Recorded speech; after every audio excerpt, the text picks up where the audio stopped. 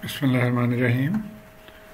In this video, we'll talk about DC machines, separately excited DC machines, and primarily we'll discuss example 8.1 solved in the book.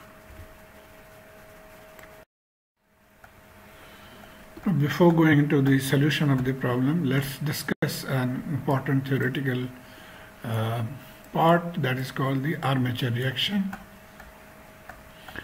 Now, it is saying that if the field winding of a DC machines are connected to power supply, so this is the field winding connected to a power supply, so this will produce a magnetic field, and the rotor of the machine is turned by an external mechanical power. So we are turning the rotor by hand or by wind power or by turbine, etc. Then a voltage will be induced in the conductors of the rotor. So there will be a voltage induced across the conductors of the rotor.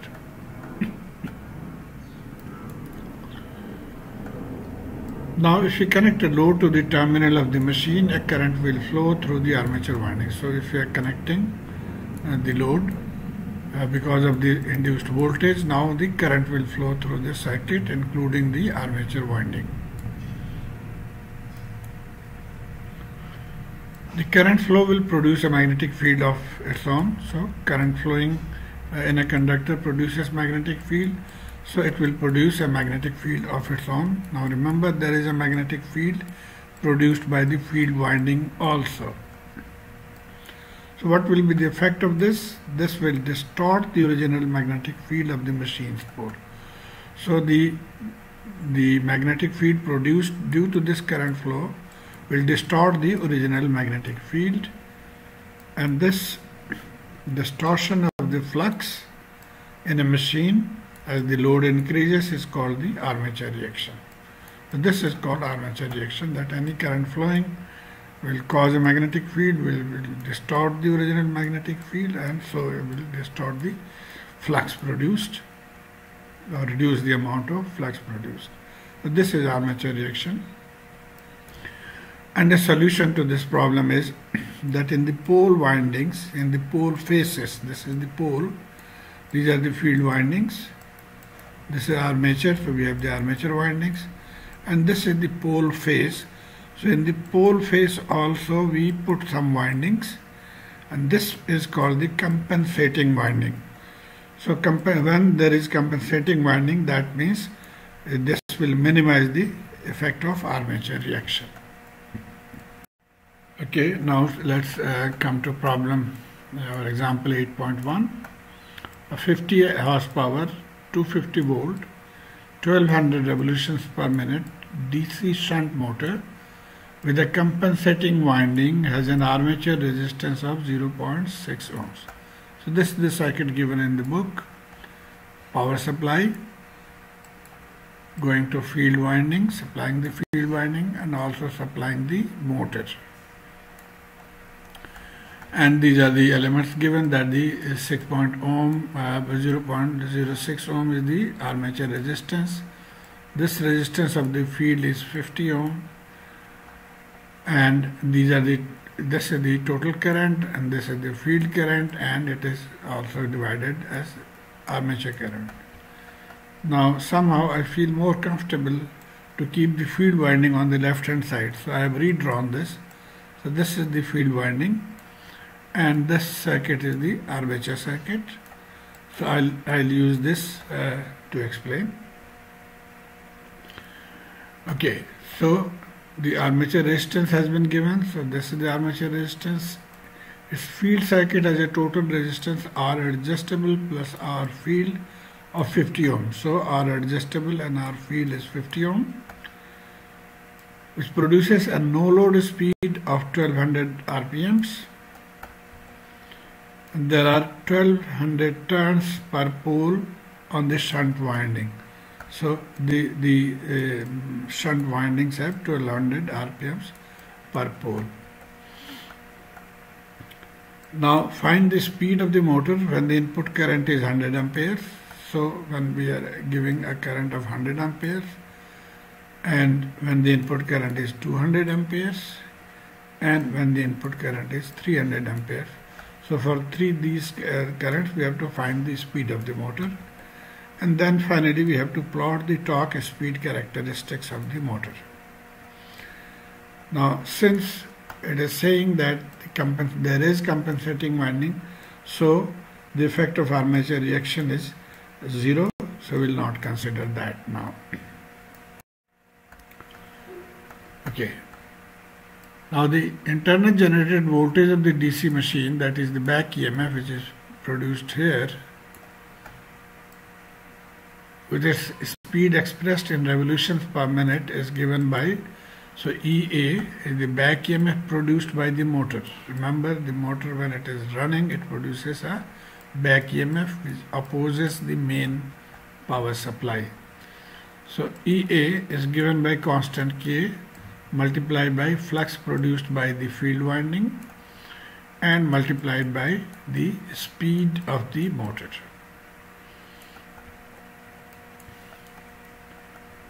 Since the field current in the machine is constant, in this case because the Vt is constant and all the resistances are constant, both Vt and field resistances are constant, and since there are no armature reaction effect, so the flux will remain constant. The flux in this motor will become constant. So this is also constant, this was already a constant. So we can say that EA is directly dependent on the speed. And from here we can say that, let's say this is one speed, this one voltage, induced voltage, this is another induced voltage. Because of this we'll have this relation of K phi Nm1, and because of the second induced voltage we'll have the relation K phi Nm2. So these two terms are constant, gets cancelled. So we can say that the induced voltage is directly proportional to the speed of the motor. So we'll use this formula, and from here to find new speed we can divide the two voltages, multiply by the speed 1. Okay, so the first, given at no load, the speed of 1200 revolutions per minute. And what is the concept of no load? That clarifies that too. The motor at no load means if the motor is running with no physical load coupled to the shaft, that is no fan, compressor, grinding mill, etc., nothing, the motor is said to be running at no load. And when the motor is running on no load, small torque is required to overcome the friction of the windage losses, and therefore the armature current IA is small. So torque, very small torque is required and very small armature current is required. And for all practical purposes we can assume that at no load the armature current is 0 and the induced torque is also 0. So this is an assumption. Also we note that at no load armature current is 0, we assumed here, therefore EA is equal to Vt is equal to 250. How is that? Let's see from here. Vt is equal to this drop. Now since we are assuming that IA is 0, therefore there is no voltage drop here. Therefore this voltage EA is equal to Vt. That is what we are saying, that at no load EA is equal to Vt is equal to 250 volt. And now let's come to the first question. Find the speed of the motor when its input current is 100 amperes. So we know that IL is equal to IA plus IF, IL is equal to IA plus IF, and from here we can find IA to be IL minus IF, and IF again from here we can write it that this voltage Vt divided by the resistance, so Vt divided by RF is IF, and now plugging in the values 100 ampere, 250 volt and 50 ohms, we get the armature current to be 95 amperes. And once we know the armature current, we can find this drop here, And so we can find EA. So we can say that EA is VT minus IARA from here. And plugging in the values to 50 volt, IA we found 95 ampere, RA 0.06. So EA is 244.3 volt. And now we can find the speed from this formula that we have learned. So NM2 is EA2 divided by EA1 and multiplied by NM1. So this is EA2, the new voltage we found, 244. Original was 250, original speed was 1200. So the new speed is 1173 revolutions per minute.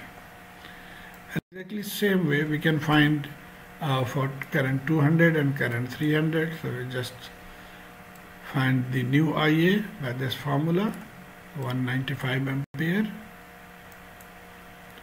Found the new induced voltage EA by using this formula, 238.3. And the new speed again using this formula is 1144 revolutions per minute. So this is for 200 ampere.